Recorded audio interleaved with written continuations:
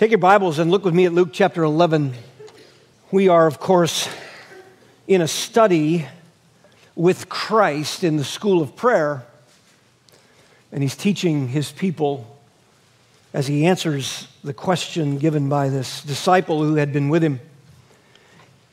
Of course, to be with Jesus was to watch prayer in action, to hear the things that we ought to pray, and to see the passion with which he followed up his prayers, to watch him, to see his countenance, to listen to what he prayed was to touch heaven, really.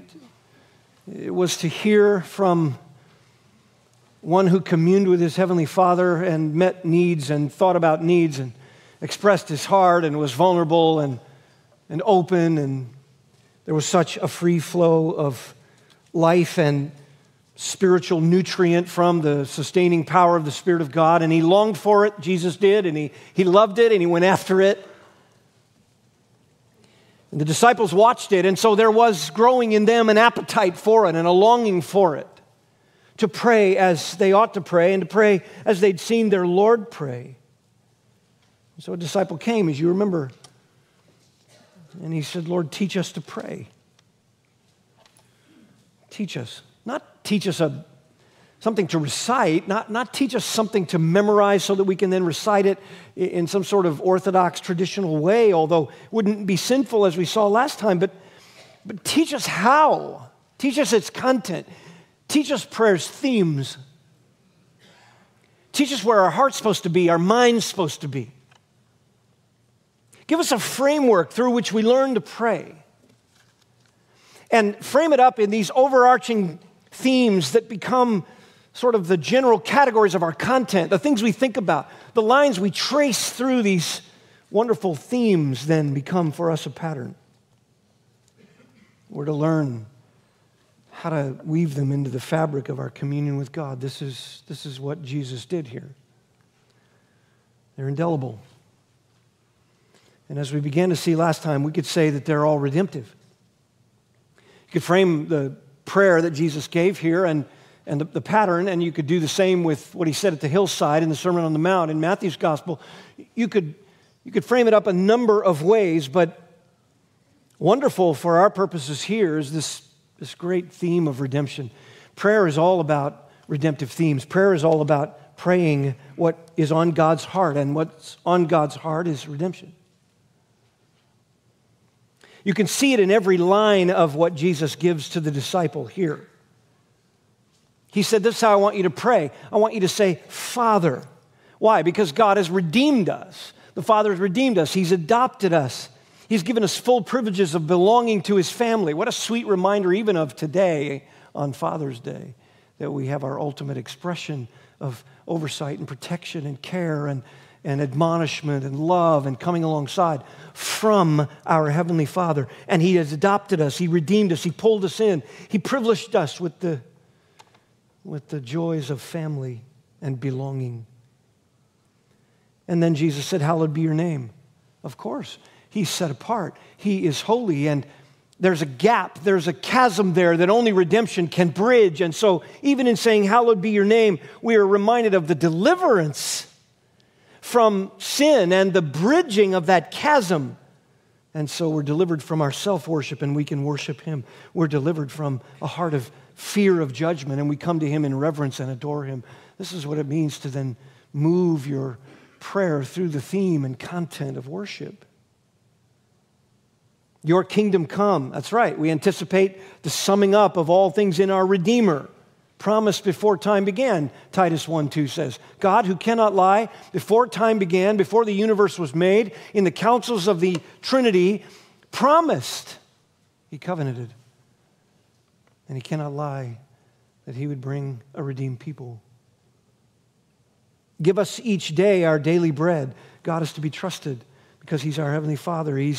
He supplies all our needs according to His riches in glory in Christ Jesus. There's a redemptive theme even in every line here. Forgive us our sins. That's right. That's the bullseye of God's glory. That's the display of all of His perfections in all their glory. The forgiving love of God, the mercy of God, the mercy toward enemies, the power to save. And a Savior who's a substitute to atone for my sin. You see redemption all through this wonderful communion with God. The beauty and glory of our walk with God and our prayers to Him.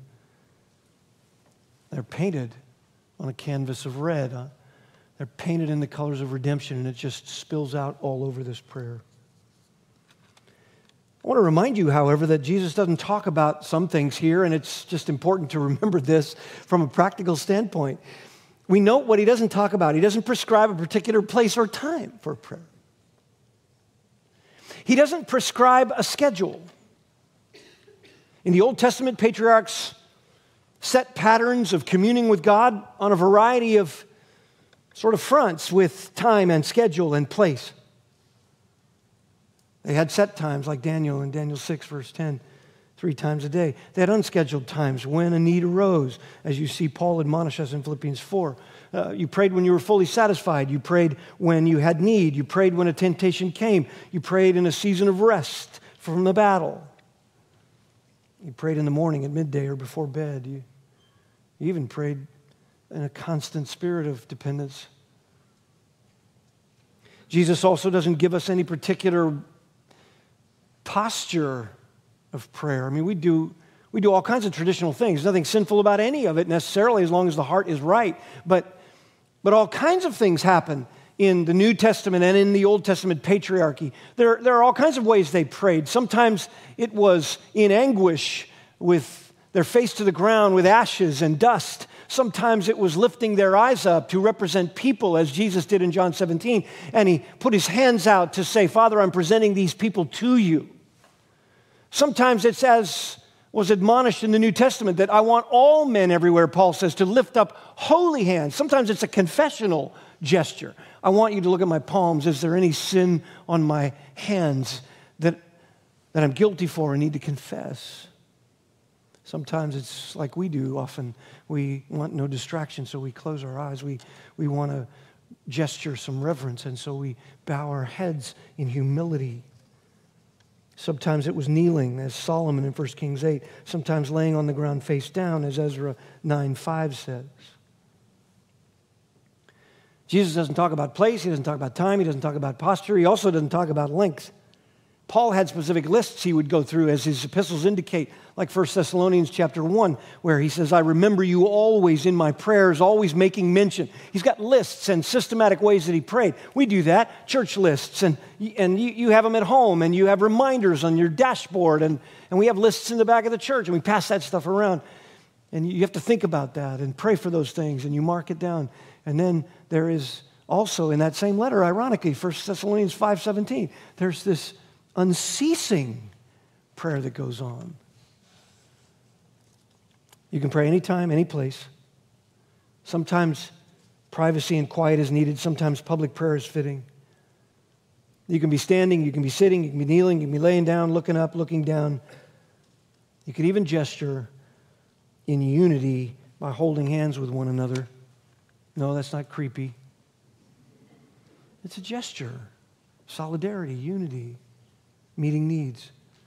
You can cry out in agony and sorrow. You can express joy and gratitude. You can commune with God in short bursts or longer, sometimes even planned petitions.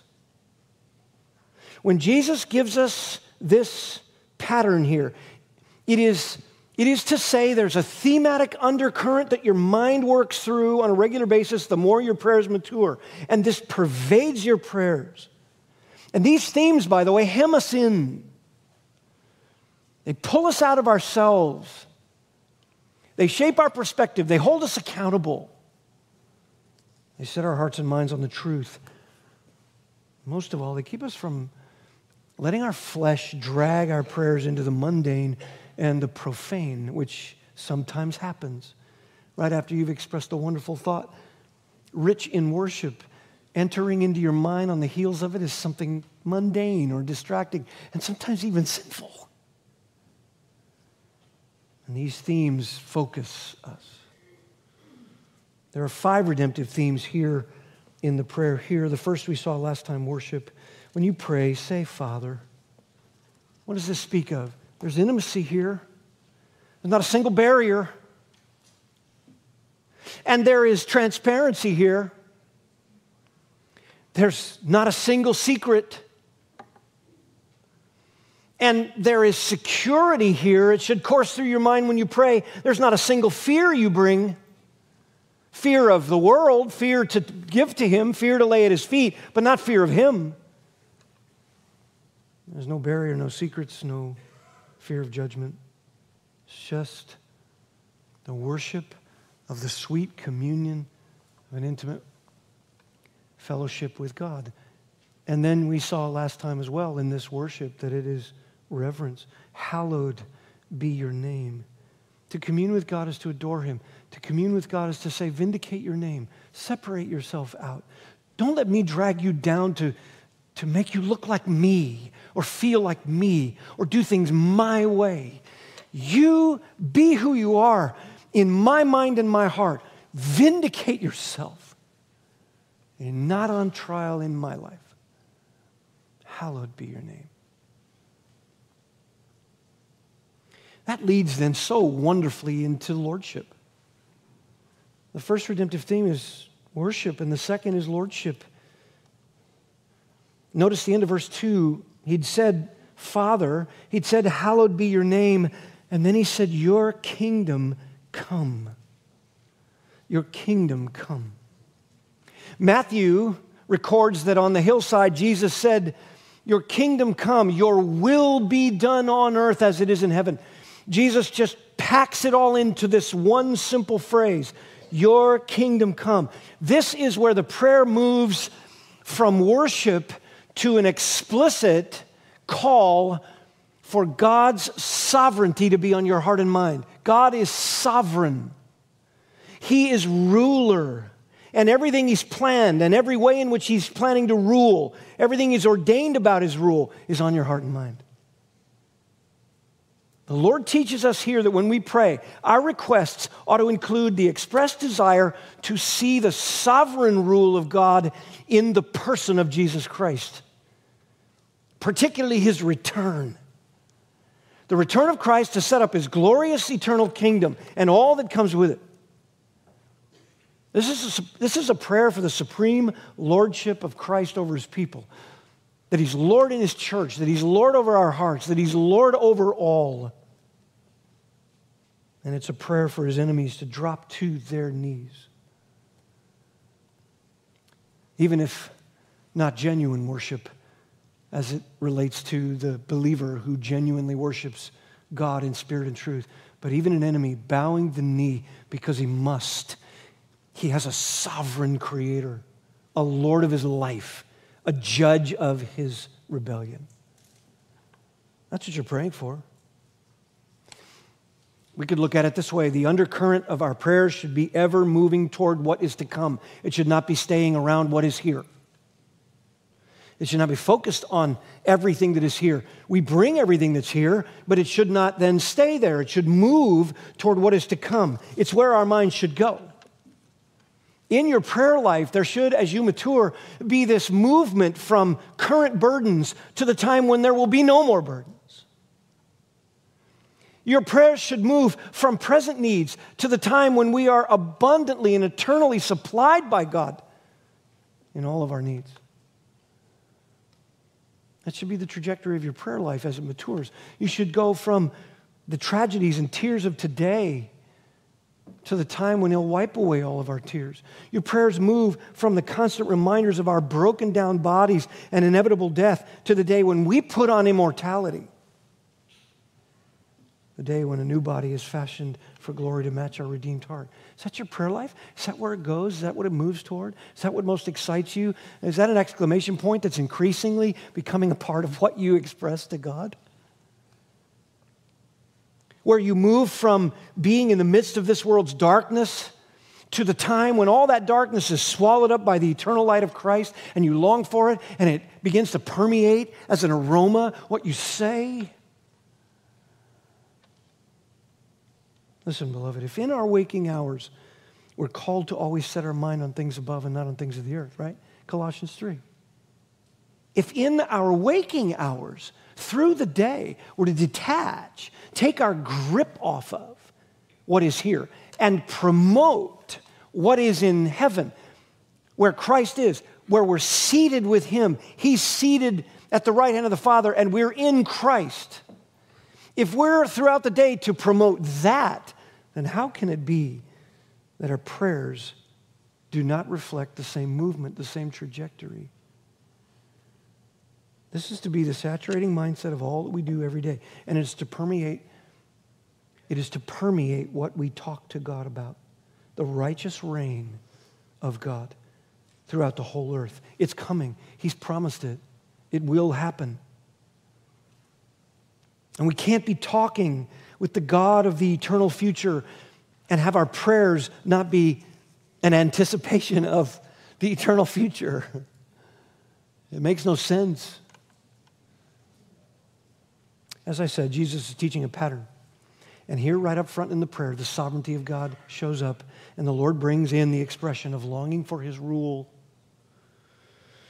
An implication of this principle, to long for God's rule, an implication of it is that if your prayers are only centered around what is current and temporal, and there's no expression of longing for what is to come and what is eternal, then the emphasis of your prayer life is not yet what it ought to be. It's not yet mature. Don't think your prayers are mature just because you can go through lists and lists of all the things you need here. And God wants you to do that. And it's well and good. I mean, you know what our prayer sheets sometimes have on them. Look at the prayer sheet. Look at your list. It has all the wonderful things we're to share with God openly and freely. He wants to hear it all. But quite often, the time sharing in our prayers is lopsided. Sometimes we're so much about safe travel and adequate rest and renewed health and Aunt Matilda's bunion. We're so much about physical infirmities here, which we ought to bring. But have our prayers missed the kingdom issue, the maturing of saints? What Christ has as his ultimate goal? What's on his mind for your day? Discernment for the person sitting next to you so that they don't get caught up in sin. Father, keep loved ones from false doctrine. Keep my loved ones from the hospital? Of course I would love that. But keep them from false doctrine. And bring stability to my marriage, to my family, spiritual stability. Lord, prepare us today for persecution. Bring strength. Do you pray that? Lord, make the growth exponential for the friend who seems to incessantly fall into the same sin. Let me help the weak. Let me encourage the faint-hearted. Give me courage to admonish the weak. Father, give us conviction over sin so that repentance is real. Give us a fresh passion and understanding of Christ and his work of redemption, that our prayer life puts an automatic exclamation point that involves the coming kingdom and the spiritual pursuits that are of greatest interest to Christ. That's what you're doing when you pray, your kingdom come. It's simple, but jam-packed. We have this amazing access to the sovereign God of the universe, and he does delight in our communion. And he's promised that if we will come to him, he longs to hear us unburden our hearts to him, and he wants to hear it all. And of course, if you come in faith, it is free, open access. Don't believe you can come to God and just dump it all on him while you're allowing sin to fester in your heart. Let him deal with your sin, but don't allow it to fester. Don't you dare pray and get up from that and hang on to sins and bitterness. Don't rush into his presence flippantly. Suddenly, yes. Immediately, yes. Painfully, yes, but not flippantly. And don't be arrogant and don't be irreverent and never level suspicion at God. But if you come in faith, as James 1, 5, and 6 says, if you ask God in faith, he gives to all men generously. He wants to hear it all. But having told us to tell him all, He wants the permeation of the fullest expression of his glory to be the aroma of our prayers. Lord, I want the fullest expression of your glory. Whatever's happening here, if it brings you glory, let it happen. Lord, whatever needs to happen to be the fullest expression of your perfections, whatever will magnify your character in all eternity, whatever that means for me in my life today or tomorrow or the rest of it, your kingdom come. Lord, make it happen. Cost to me? What? If that's what's going to come, the cost here is nothing. He sent us out proclaiming the kingdom of God. Why? That's our trajectory. We have so much ministry talk about gospel-centeredness and outreach and reaching the community and reaching the city. I'll tell you what, you want to know how gospel-centered you are? Listen to your own prayer life. Is it all about comforts here? Of course we want comforts. Of course God says, bring your needs to me. Of course we're feeble and we lay it on the line sometimes with the thinnest emotional thread. Of course. But are we really gospel-centered? Do we say, your kingdom come? What does it mean to pray your kingdom come? Here's a few thoughts. First of all, when you say your kingdom come, it means you want the return of Christ. You want it at his beckoning, you want it at his purpose, you want it in all of its fullness, and you joyfully anticipate it. You're not trying to buy up and get all you can here. You're not sitting here saying, boy, I want Jesus to return, but not yet.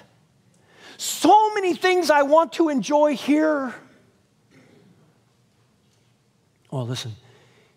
Eye hath not seen nor ear heard, nor has it ever entered into the heart of man all that God has prepared for those who love him.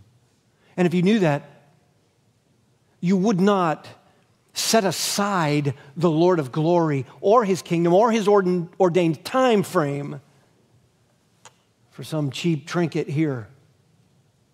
You wouldn't do it. It's not that you don't serve him here. It's not that you don't enjoy the graces here. You enjoy them. They're just not it for you. They're nothing for you. They're dispensable. You can set them on the altar of the anticipation of the return of the King.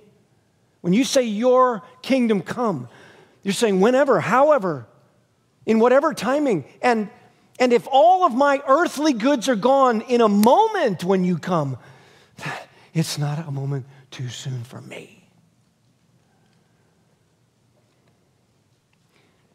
Is that what you pray?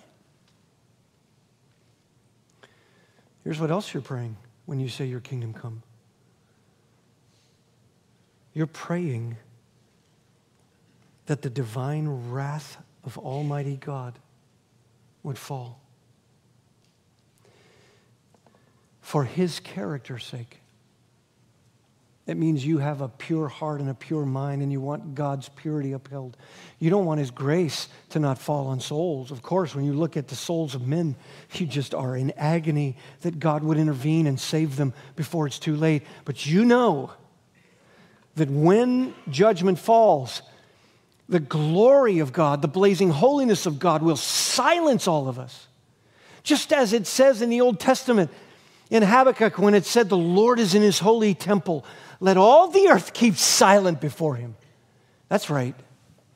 When God's glory fills the earth and judgment falls, all will be silent. And when you say your kingdom come, you're saying, Lord, I want souls saved. But when you've chosen and when the hammer falls, I am on your side, I am for your glory, and I'm praying it right now in my prayer life. Vindicate your holiness. Make all things right. Don't be offended one more second, oh God, by me or anybody else.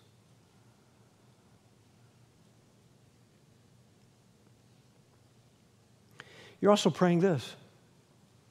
You're praying that the reign of Christ over his people would be at its fullest expression. That means to say his will. This is why Matthew records that Jesus said, your kingdom come, your will be done. You're saying, Lord, reign. And that means in your prayer life, you're saying, reign over my life and my will right now. My will. All will. The will of all creatures. The earth, the universe, the will of angels. Rule it. Reign over it in its fullest expression. And let no one rebel against your will. Your will is perfect. Your will is sweet. Your will is lovely. Your will is never wrong. Your will is glorious. Your will is eternal. To say your kingdom come is to say, Lord, I want you to reign in your rightful place eternally over the kingdom of priests, your people. And having said that, you are praying, Lord, I want your will to be perfectly obeyed. Perfectly obeyed. And in the perfect obedience of all creatures to God's will, whether they do it by judgment or whether they do it by redemption, that then fills the earth and the universe with glory and righteousness. It was promised in Isaiah 24:23. It was promised in Zechariah 14:9 that the glory of God would fill the earth. When you say your kingdom come, that's what you're praying. Fill the earth with your glory. How does that happen? By all wills being brought into subjection to your will. And this changes your prayer, doesn't it? Man, it is working humility in your heart because the Spirit of God, while you're praying that, is bringing up all kinds of self-will, all kinds of personal will. And you're being called right then and there to say the opposite. I don't want my will. I want your will.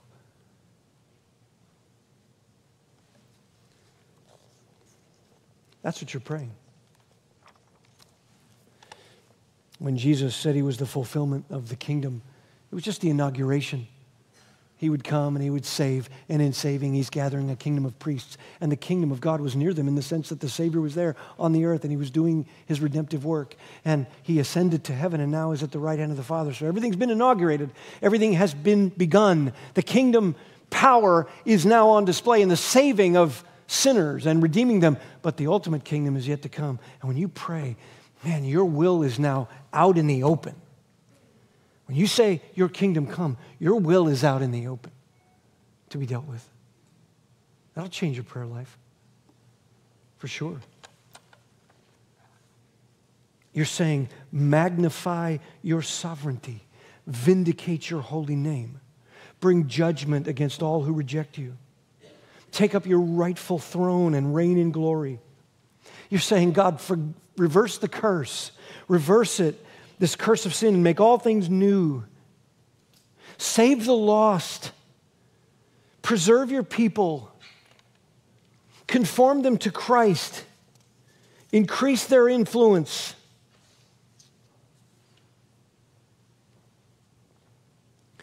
But it's a little closer to home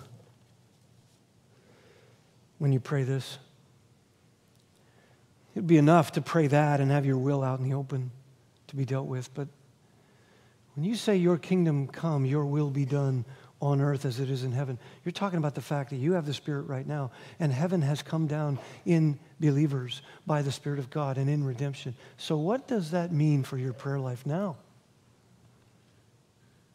It starts to get really close to our hearts and close to home here, beloved. If you're going to pray this wonderful theme, and you must think about it. It must become a part of the maturing of your prayer life. But when you say your kingdom come, you're saying some things that get really close to home. First of all, you're saying, oh God, I want your word, which is your will, exalted in my heart and my life. If your will is to be done, I want the exaltation of your word, which is your will, in my life. Exalt your word in my heart and in my life. It is not equal with anything else. It is not set among all kinds of other activities of your life. It is not set among other ideologies and philosophies. It is not an equal with other ideas and opinions that you might have. It is the word of Almighty God, the will of Almighty God.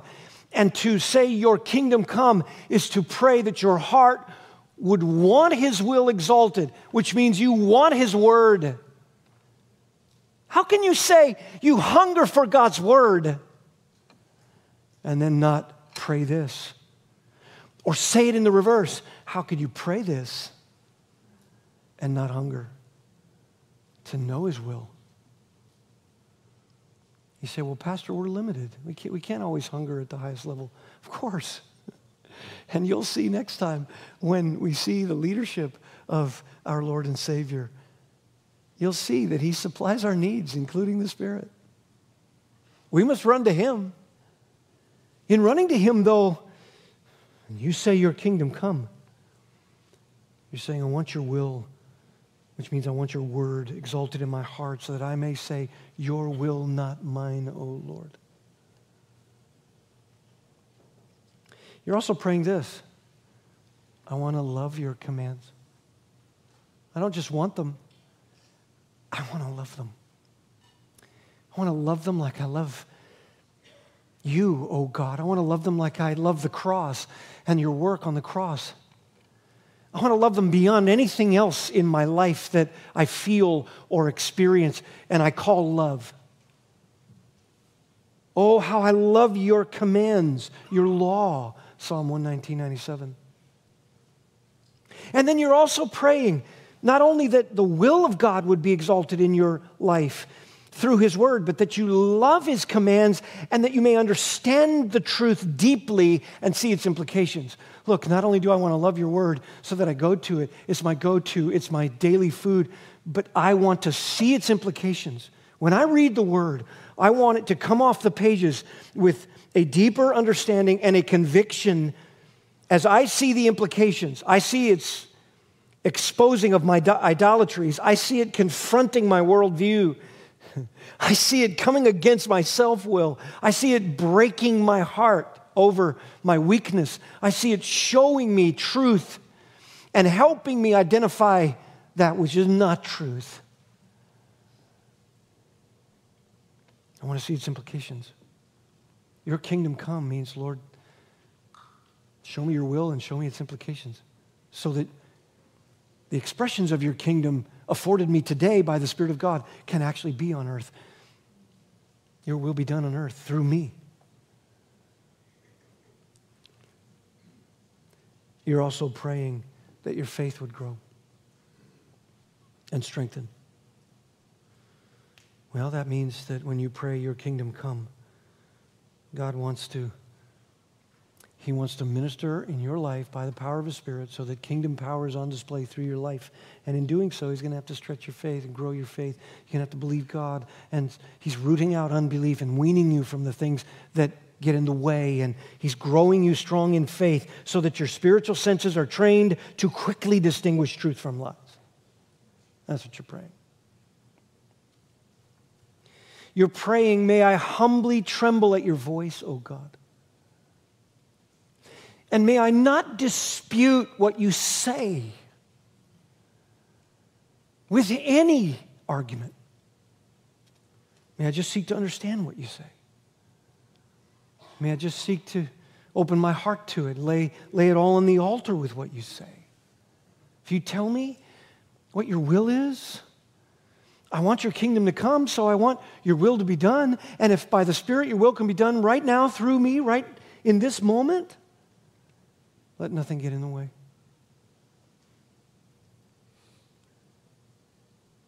Which means you're also praying, Lord, keep me from three things: spiritual laziness, spiritual arrogance, and unbelief. Keep me from neglect. Keep me from imagining I know better. And keep me from doubt in your character.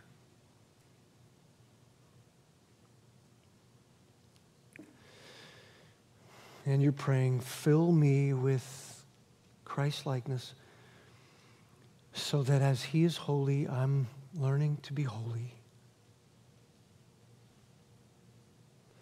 You see, beloved, when you pray your kingdom come, everything then starts to take shape around this idea of the reign and sovereign work of Christ, the will of Christ, His purposes, what He wants. And your own will is put on the front. It's put on the front line. It's laid on the line. It's out there exposed so that you can see the truth, understand the truth, see the implications of it, and you can begin to see this work of humility happen as you verbalize and as you believe and as you lay your heart before those words. Your kingdom come in all of its glory. And if it has these implications in my life, yes, that's what I want. It should permeate your prayers. Your heart will easily progress to the overwhelming sense of your need if you pray like this. Because to say your will be done is to immediately recognize how often is not done in my life. And so suddenly there's a work of dependence that is beginning to occur, and Jesus knew that. He knew that if you prayed in a spirit of worship, Father, I'm your child, hallowed be your name, vindicate yourself, your mind would go immediately to sovereignty, and as it goes to sovereignty, it goes to the lordship of Christ, and you will be praying, your kingdom come, your will be done, whatever it takes in my life, whatever it means for me, show me your will, and then let that begin to stir up my need as I compare your will with my own behavior and my own heart, and dependence begins to nurture. And that smoldering flame of dependence becomes a fire of faith in you. And you go to God, as Jesus illustrates here, and you say, okay, meet my needs. Give me my day-by-day need for bread. And you move from the lordship of Christ to His leadership in your life. And we'll unfold this next week, but I can't resist what it says at the first line, the first two words, give us. That means I haven't any resources in and of myself. I don't give it to me. I don't crank it up. And as we study this next week, we're going to see how often we imagine different just from our daily life. How does our daily life contribute to the sense of taking for granted the reality, I have no resources, God has them all. But there it is. You go from the sovereignty and the will of God to the great awareness of your need, and then you say to Him, you got to give me. You got to give it to me. I don't have it. I'm bankrupt without you. This is the sweetness of what Jesus was saying to the disciple when He said, teach us to pray. And Jesus said, here's how I want you to pray. And every time they would look back on it. And here we are 2,000 years later looking back on it, His very words. And it is just sort of exploding out in front of us as a mandate and pattern and rich expressional framework of prayer. How can we do this? Because we've been redeemed. And while we're here, before we arrive there, He says, talk to me. Commune with me about your redemption. Tell me. Tell me what you believe. Tell me what you love. Tell me what you know. Tell me what you need. And woven through all of it, extol my glory, honor my sovereignty, follow my will. And ask me.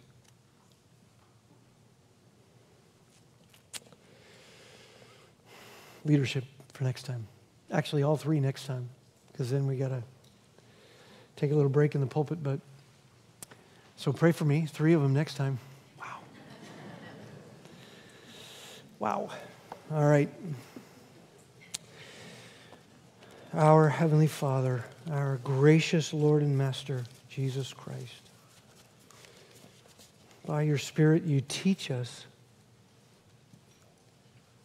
And there is, in so many ways, a divine storehouse wrapped up in every term that you gave that day. It's an economy of words and the brilliance and genius of your Spirit, but the more we study it, the more we plumb its depths, the more we look at it from every angle, the more we ponder it, every way that you teach and instruct about prayer begins to come forth in our hearts and minds. It is specific to us, tailor-made for each one of us as your Spirit convicts. And already we're drawn to you again. Drawn to commune with you in this way. For when we get up from a planned time of prayer or when we come out of a spontaneous prayer cried out in the course of the day, whether we're on our knees or standing, if these have been the thematic flavorings of all that we express and we begin to mature in them and we don't forget them or neglect them, we know that we will have a renewed mind and a vigorous faith. And we'll stand steadfast. And we'll face what's to come and we'll see right from wrong and we'll know our walk with you and we'll sense the intimate protection and love. We will know it. We'll be useful, far more useful. Lord, we can already tell we've neglected these things in our prayer life. And we've suffered for it. We've suffered for it. Our perspective is wrong. We're easily duped by error, and our will is in the way so often. Oh, God, please forgive us.